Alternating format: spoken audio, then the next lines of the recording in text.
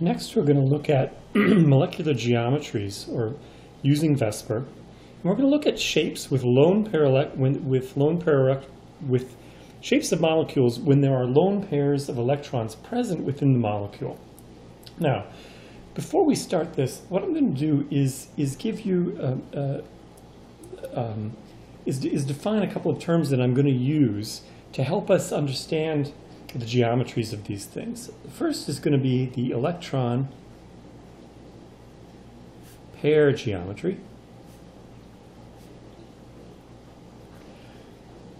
And the second would be the molecular geometry.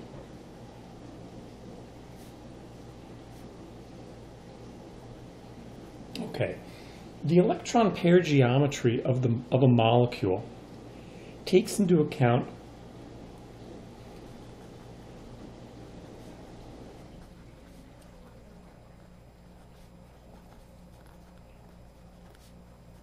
all the pairs of the electrons in the molecule. Oops, let me move that over a bit. Sorry, there we go. Okay, so the electron pair geometry takes into account all of the pairs of electrons in the molecule. Whereas, and so for example, I'm going to bring something up that we just looked at last time. This is from last time. We had, for example, when we had BF3, we would have a trigonal planar geometry. Now, the electron pair geometry, there are 3 electron pairs in that around that central atom, would be trigonal planar. So that's what I mean by electron pair geometry. Now, it takes into account all the pairs of electrons in the molecule. Now, this could include bonding and non-bonding pairs. We'll see soon how that can change. Or sorry, it takes into account all the electron pairs. So this is non-bonding and bonding pairs. The molecular geometry takes into account the positions of the atoms only.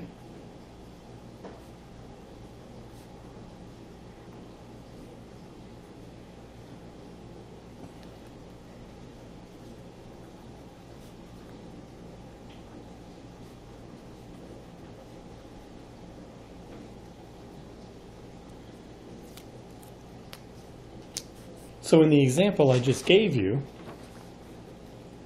if we look back, this is from the previous lecture, BF3, the electron pair geometry, we have 3 electron pairs around the central atom, and the molecular geometry would be the same because we have 3 electron pairs and they are all happen to be bonding pairs of electrons, the positions of the atoms or the bonding pairs.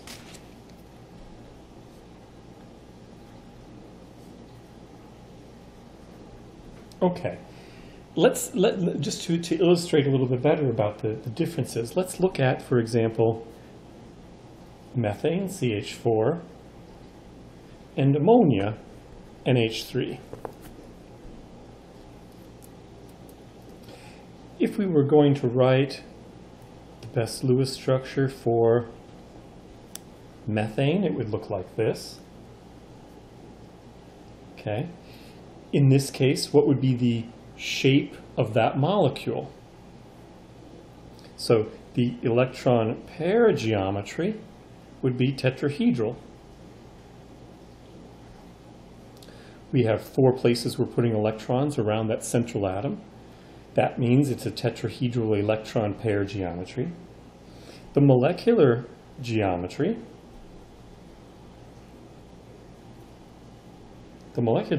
would also be tetrahedral. Right? Here, it just so happens that all of the electron pairs are bonding pairs of electrons. If that's the case, then we'd have molecular geometry and electron pair geometry being the same. Let's contrast that with the ammonia molecule, where we have 1 lone pair of electrons and 3 bonding pairs of electrons.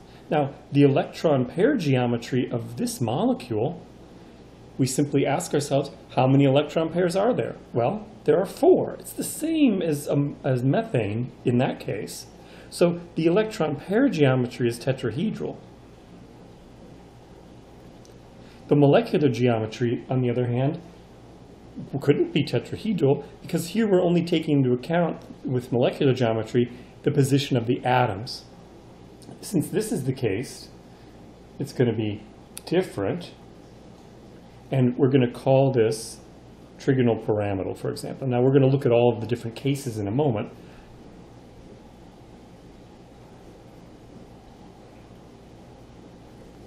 But the point here is that the electron pair geometry takes into account all of the pairs of electrons.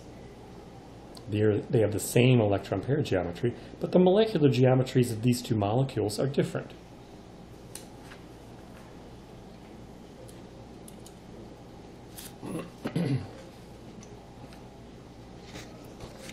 Let's first look at cases where let's look at molecules containing non-bonding or lone pairs of electrons.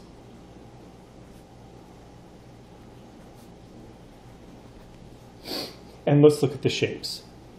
So if we have 4 pairs of electrons within the molecule, we already saw in the example I just gave. So this has 4 pairs of electrons.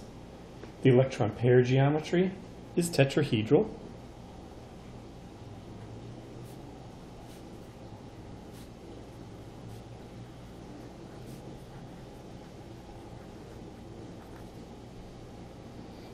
With ammonia as an example. Here we have, this one is called, so the molecular geometry in this case is tetrahedral. Here, the molecular geometry would be Trigonal Pyramidal. You can kind of see how this would be the point of a pyramid, and then these 3 would be pointing downward in a pyramid shape. Let's take off one more pair of electrons, or change one pair of another pair of electrons from a bonding pair to a non-bonding pair. So in this case, again, we have 4 pairs of electrons around the central atom. So the electron pair geometry is tetrahedral in each of these cases. But the molecular geometry is different. In this case, we're going to call it bent. What we have is all 3 of these atoms within the plane of the blackboard, and the molecule is slightly bent. In this case, we have one lone pair of electrons going into the table and one coming out at us. And again, I would encourage you to use gumdrops and toothpicks, or marshmallows and toothpicks, to make these shapes, make a tetrahedral shape, and you'll see how the actual shapes work. One thing I want to point out here in this case is that lone pair repulsions cause different, smaller in this case, bond angles. When we looked at the bond angles in a tetrahedral geometry, each one of these bond angles is 109.5 degrees. Using the idea of VSEPR, valence shell electron pair repulsion theory, if you recall, lone pair, bonding pair repulsions are going to be greater than bonding pair repulsions. So the repulsion between this pair of electrons here and this pair of electrons here is going to be greater. This repulsion is going to be greater than this one. And so what happens then is the angle changes. So the angle between the hydrogen-nitrogen-hydrogen angle in ammonia is 106.7 degrees. Something similar happens here, and that's because the lone pairs, essentially they take more space, and they're able to push down the hydrogens to a larger degree. and it makes an imperfect tetrahedral shape. With the bent shape, here we have two lone pairs of electrons. They're pushing down, so the lone pair repulsion is greater than bonding pair repulsion. So the lone pairs are going to be further apart from one another. But that's going to make this angle, so this angle is going to be larger than 109.5. This angle happens to be, if you can measure it, about 104.5, because the bonding pairs of electrons have sort of pushed these together more. So this is something to keep in mind when we have these different shapes with lone pair electrons in them. Let's think about 5 pairs of electrons. So in this case, the electron pair geometry, I'll abbreviate it EPG. The electron pair geometry in this case would be trigonal, bipyramidal, excuse me,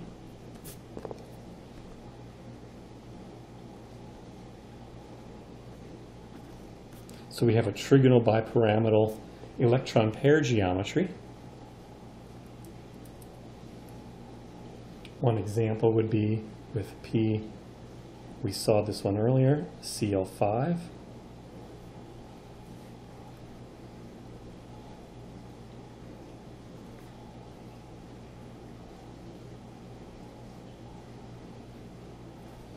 So here we're looking at the molecular geometry.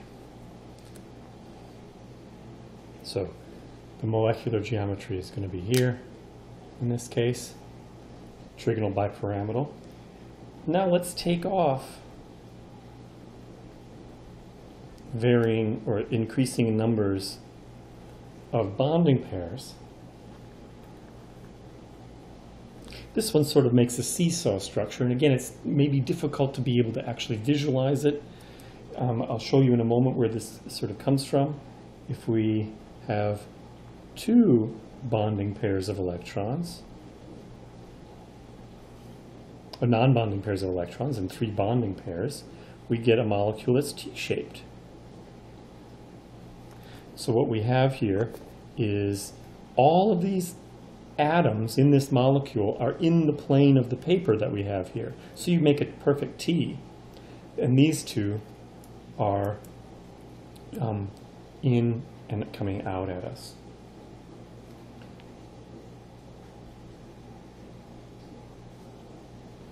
So this would be PCl5, this would be SF4, this would be BRF3, and finally XEF2 would look like this. We have 3 non-bonding pairs of electrons and 2 bonding pairs, so this would be a linear shape. All of these are in the same plane. So the lone pairs in this case occupy the equatorial rather than the axial positions.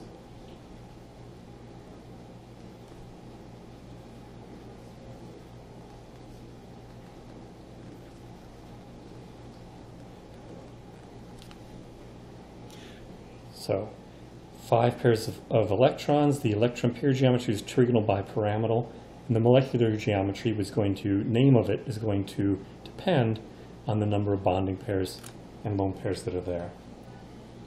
Let's do the same thing for 6 pairs of electrons. So in this case, the electron pair geometry is octahedral. We had, as an example,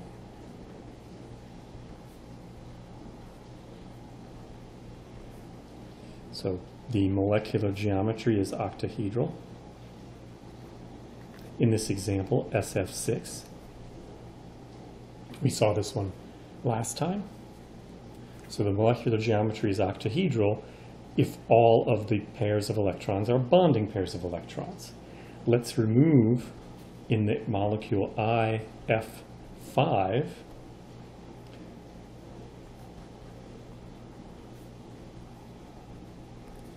what we have is one lone pair of electrons and this sort of makes a square with a pyramid, and so this is called square pyramidal.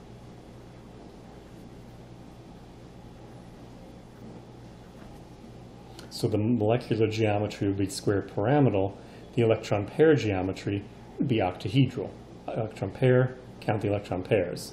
Molecular geometry would be this.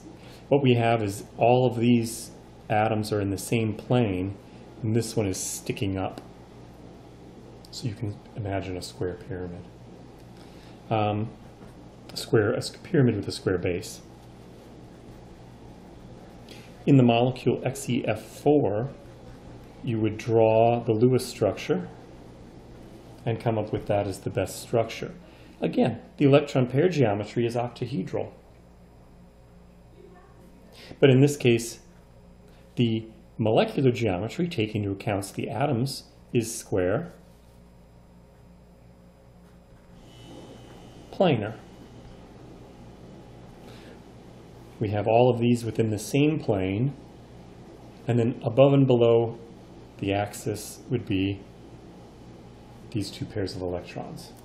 So the molecular geometry is determined from the atomic positions only, whereas the electron pair geometry takes into account everything. So that's the differences between these things.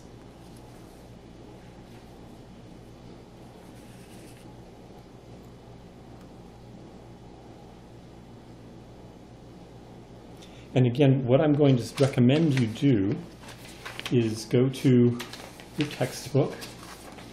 And within your textbook, this is figure 10.4 in your text, figure 10.4. And you can see, so here we have a number of electron pairs. The total electron pairs would be, say, for example, 3 or 4. If the total number of electron pairs are bonding pairs, the electron pair geometry is the same. Trigonal planar, tetrahedral. If we remove bonding pairs of electrons and make them lone pairs because of a different molecule, then the shape of the molecule changes. These pictures, these images are pretty good about giving you a 3D image. And again, please go and try to make these with some marshmallows and toothpicks. It really helps. Sometimes it's hard to visualize these things. There's another one also. This is figure 10.8 from your textbook, which shows us when we have 5 total pairs of electrons or 6 total pairs of electrons, where the electron pair geometry is octahedral, or the electron pair geometry is trigonal bipyramidal. And then these would be the shapes of the molecules. So again, these are maybe a little bit easier to sort of maybe visualize as you're creating these structures on your own. That can be helpful. Okay, so that's figure 10.4 and 10.8 in your textbook.